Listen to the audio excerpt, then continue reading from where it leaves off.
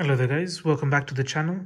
Today I wanted to show you guys how to add or remove your card from Apple Keychain, or when you go to Safari and you want to automatically get your card added, or well, say for example you're buying something from the shops.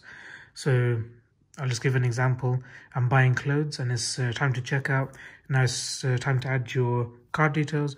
So with the iPhone, obviously you can save your card details when you scan it, or you can manually add it. So it saves onto your Apple Keychain, which I've got enabled. Now, if you wanted to ever remove it because your card's expired, or you want to add a new one or something like that, or just remove it just to give it a nice clean look, or just rename them. So I'm going to show you guys how to do that, because I couldn't find out how to do it first.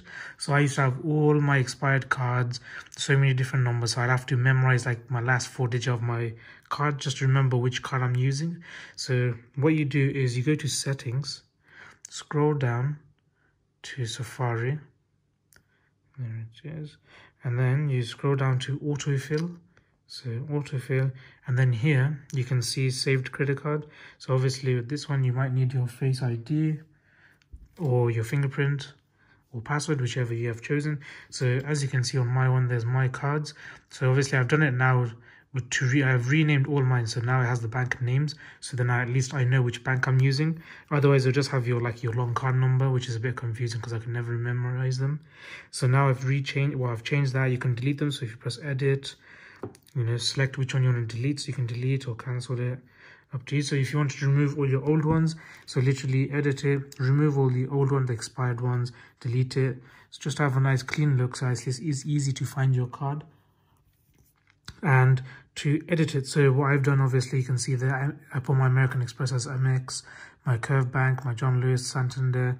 So if you want to do that, what you do is you actually literally click on, so your one it might have your actual card number or your name on it.